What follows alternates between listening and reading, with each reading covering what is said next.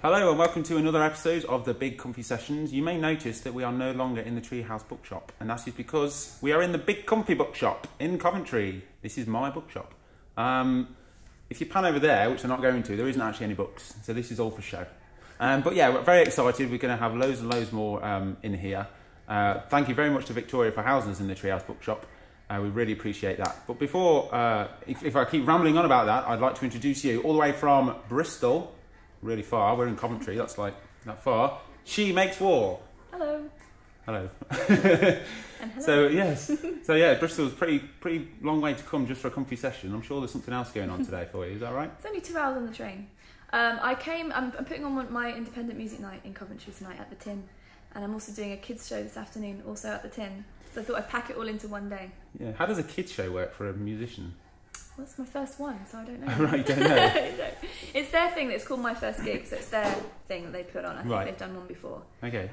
My show is quite interactive anyway. I get people to sing along, and I ask them questions, and I get them to have a bit of a conversation with me. So I'm just going to do more of that, really. Excellent. I think the kids will sing along a little bit easier than adults do. I think so, they're not too, so as well. frightened of what people think of them. So. Well, I've got a 2-year-old and he just runs around in circles yelling as well, so I expect quite a lot of that. Yeah. I hope that. Well, I'll do that too. Yeah. So. Well, good luck with that. Thank you very much. Now you've got are you working on a record or is it finished? No, I'm working on it at the moment. It's my third one. Right. Yeah. Okay. And you're going through pledge music to got some great pledges on there. Thanks. Yeah. So I'm raising money for it to record it on pledge music. Yeah. So I did it with my second album as well, and it went really well. It's so that I can, sort of spend a bit more time in the studio, and I can pay some guest musicians to come and play with me. So some really exciting Bristol-based musicians. I'm not going to spill who it is, but I am super excited. It's like my teenage self is going, who? What? Yes. Seriously? Oh my god! It's really exciting. So that's what the money's sort of for. Yeah. And there's a whole list of things you can pledge on, like there's acoustic picnics, there's song lyric sheets, and all different sorts of things. There's going to be some new ones coming as well. Excellent. I think what you do really well as well, after watching a lot of videos on YouTube, it is the interaction with the audience, like you say, and obviously with the pledge music, acoustic picnics. Yeah. That's I think that's absolutely fascinating. It's brilliant. Well, my favourite ones this time, having done it before, are the ones where I get to hang out with the people who like my music. So that's the whole point. So you could easily buy, like, I don't know, there's some artwork stuff you can buy as well. But if you want to come and hang out for a bit, then that's a bit more meaningful. Well, that's cool. That's excellent. Yeah. Okay.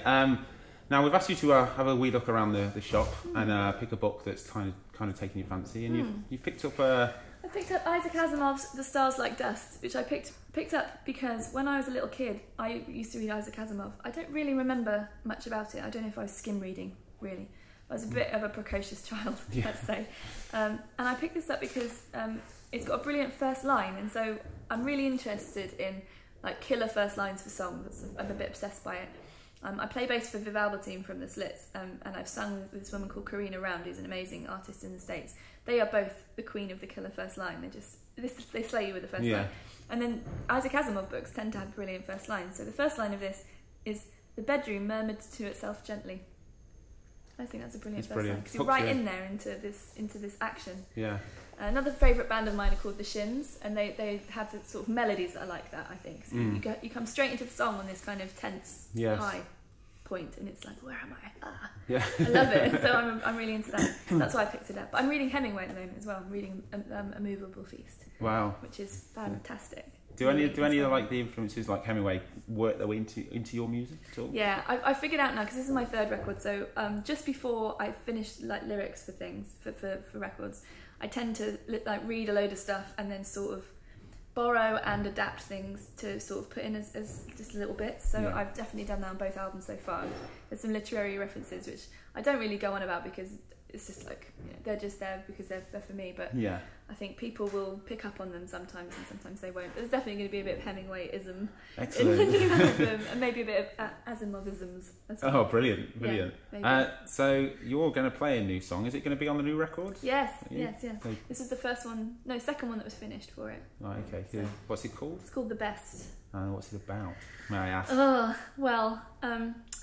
When I wrote it, I told myself it was about kind of written from the perspective of someone who broke up with me quite a long time ago, who is a bit of unrequited love that I'm trying to let go of now. Like, because the song was supposed to be like a cathartic thing to let go of that person. But as it often and usually happens with my songs, about 6 months later I go, oh no, it's about that person.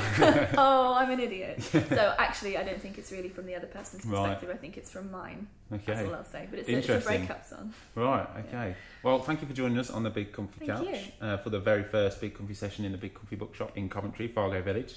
It's really good here. It's very good. Yes, looking forward to hearing it. So thank you very much. She Makes War.